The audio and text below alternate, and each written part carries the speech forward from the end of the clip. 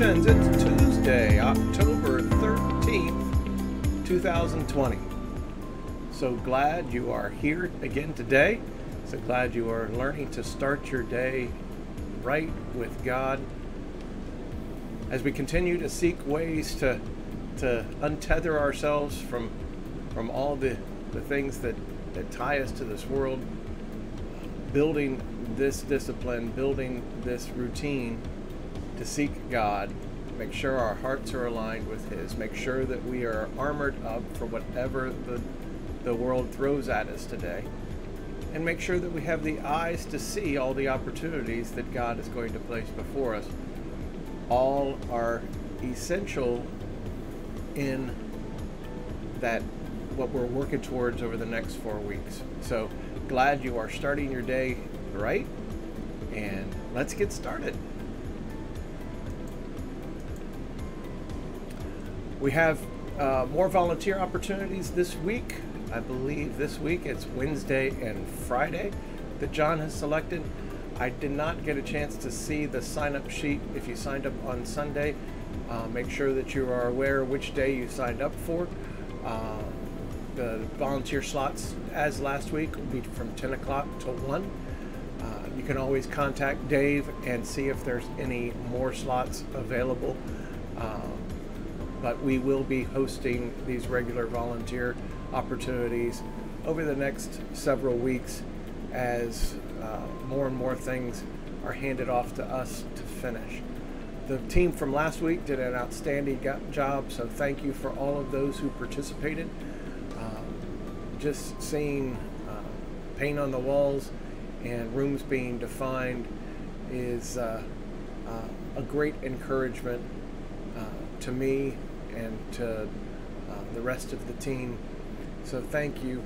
It moves us one step closer to actually transitioning to our new home, and it felt like a great distance away, but with each coat of paint, feels like we get just another step closer. Hopefully, my project was tile this past week. I will be returning to that this coming week as well. And then hopefully we'll start putting some carpet down in the sanctuary the following week from there. So lots going on. We're hoping to have some electricians join us very soon to hang all the lighting, and that'll move us yet another step closer. So stay tuned, but if you are interested in volunteering, reach out to Dave and see if there's any slots still available.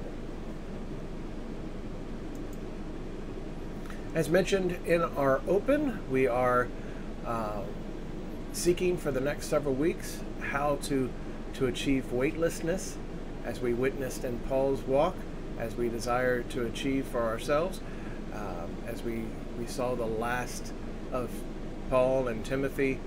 I believe that it was Paul's heart to instruct Timothy and how to climb to the heights that he had experienced in his ministry. And through those words that he shared with Timothy, are words that he shares with us as well, of God's desire for us to climb to similar, if not greater, heights. We began yesterday looking at the book of Psalms, and we discussed just a brief outline of what they contain, how they're divided. We're going to continue our study of Psalms that have been separated out by modern Bible scholars as wisdom, carry a similar theme of wisdom. Now, you may be more familiar with wisdom as far as that category. If you look to Proverbs, most of Proverbs is considered wisdom. A father handing down what he has learned to his sons. Paul handing down what he has learned to Timothy. So very much fits with what we're trying to accomplish, or what God's trying to accomplish through us in the coming weeks as we achieve or seek to achieve weightlessness. So that's why we are making our home here in Psalms over the next several weeks as well. So we're going to move to Psalm 14 today. It's another psalm written by David, and has to do with how God perceives the world and its brokenness. The fool says in his heart, "There is no God." They are corrupt, their deeds are vile, there is no one who does good. So, we've spoken of it, and much of the early theme of Romans is this idea that the world has moved on from God, that they are blind to creation itself. We have spoke on several occasions just in the last few months of that creation and the world around us testifies to God, and yet people seem blind to Him, to his greatness, to His majesty. And that's what we're witnessing here in Psalm 14 is just foolish people who cannot recognize God who is right before them.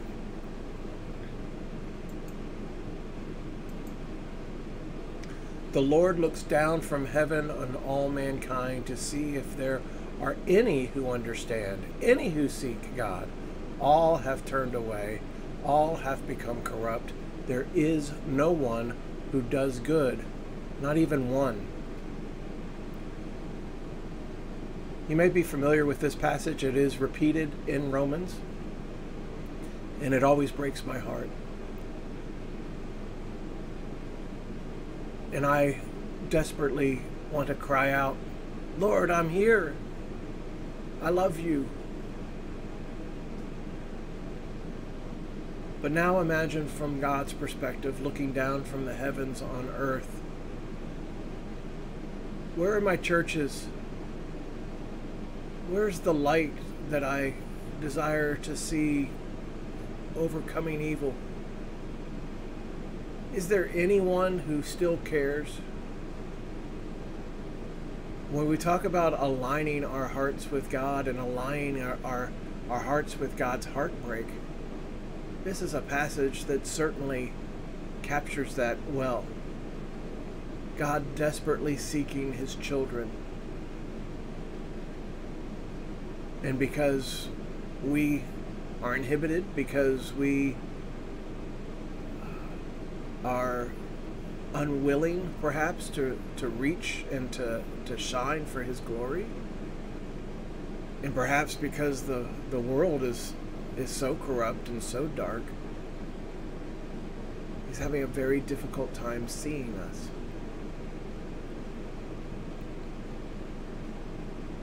So our job today, our job as we pursue becoming weightless, is to be seen. Be seen by God. "I'm here, Lord." Be seen by the world. God is still alive and well, and my life testifies to His greatness.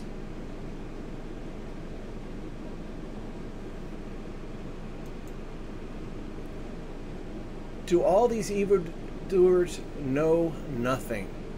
They devour my people as though eating bread.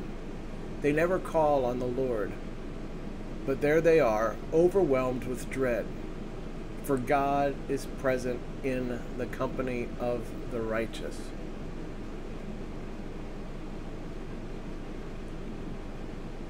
This is a very interesting passage. It may help you when we talk about learning to love our enemies, that this passage is suggesting that God feels sorrow for those who are harming His children because they have no clue as to what evil they're bringing upon themselves.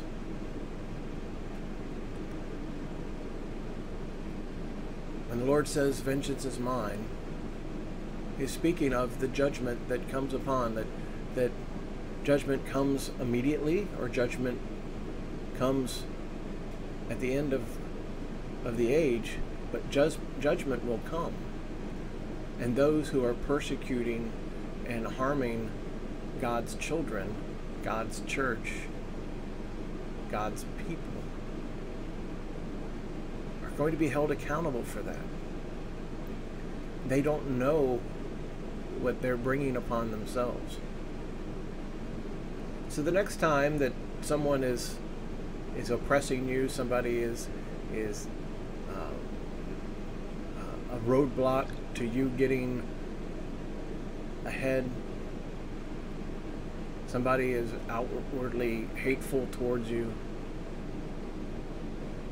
certainly call on the Lord to navigate that. God desires for you to be safe, secure, and at peace. But perhaps that evening, find your way to where this passage leads, which is, "Forgive them, Lord, for they don't know what they're doing." They don't know what they're inviting upon themselves by coming against one of your children. Jesus speaks it from the cross. Stephen speaks it moments before his death, being stoned in the streets of Jerusalem. If they only knew what they were inviting upon themselves, would they turn and be saved?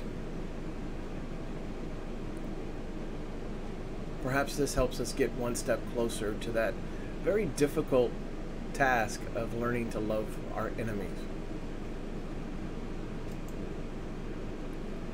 "You evildoers frustrate the plans of the poor, but the Lord is their refuge.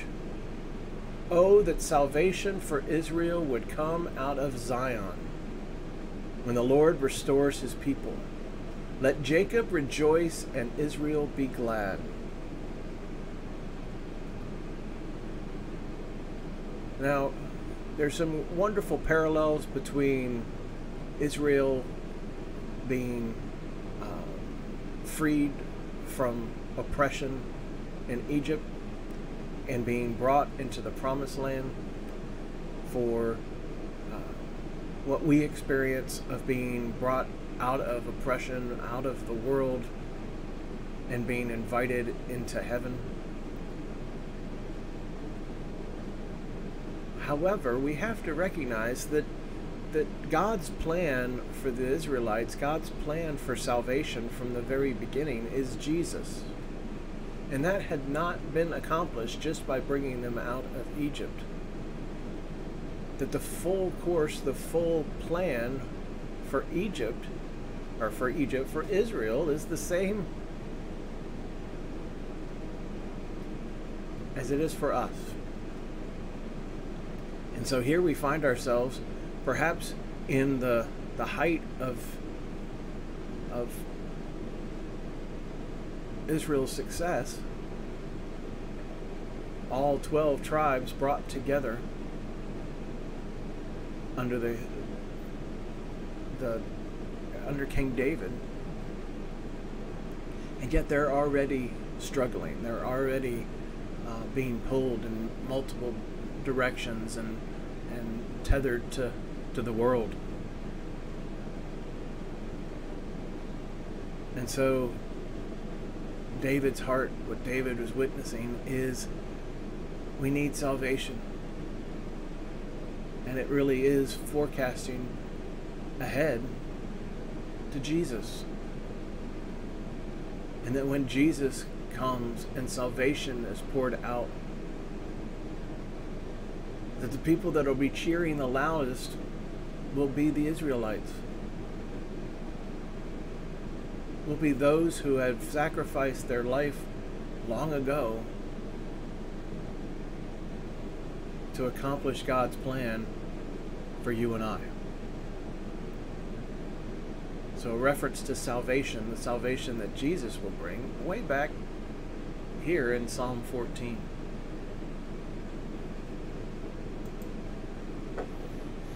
Let's pray. Heavenly Father, we thank you, Lord. Forgive us, Lord, for blending in too much. For blending into this dark world, Lord, where you look down from heaven and it's hard to even find us.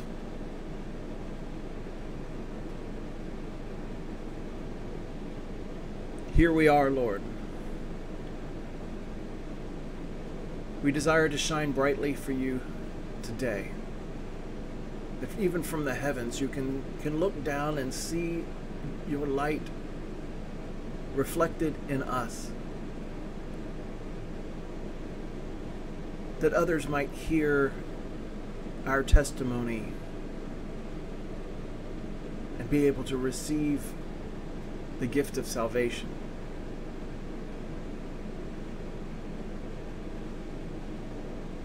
We're here, Lord.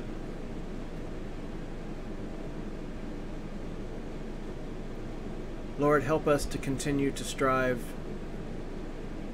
towards weightlessness. Do not allow us to be hindered by this world, Lord. We thank you, Lord, that no matter where we travel today, you will be present. Whatever situation we might find ourselves in, even in oppression and persecution,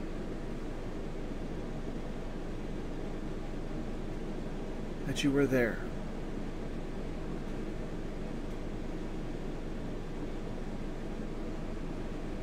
As we reflect back this evening, Lord, help us to get to the place where we can let go of the burdens and the anger and the resentment of being mistreated by this world.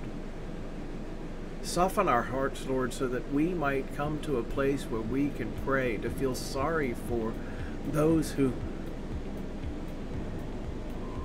are being manipulated by this world,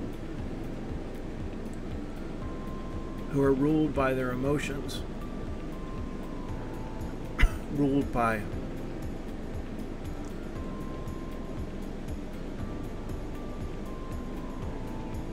all of the things that you desire to free us from. Lord, we pray that they might be freed as well. Forgive them, Lord, for they do not know what they do. Open their eyes today, Lord. For they too can shine just as you have helped us shine.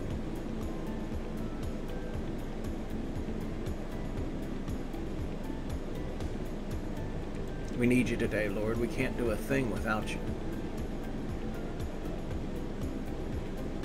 Light up this world, Lord. We're here.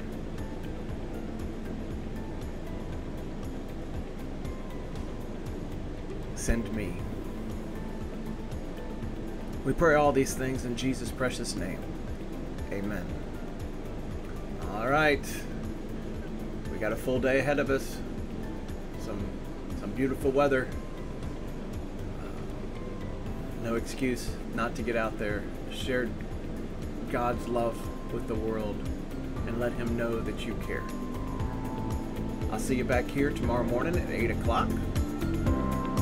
Know that I love you and I miss you. And be good.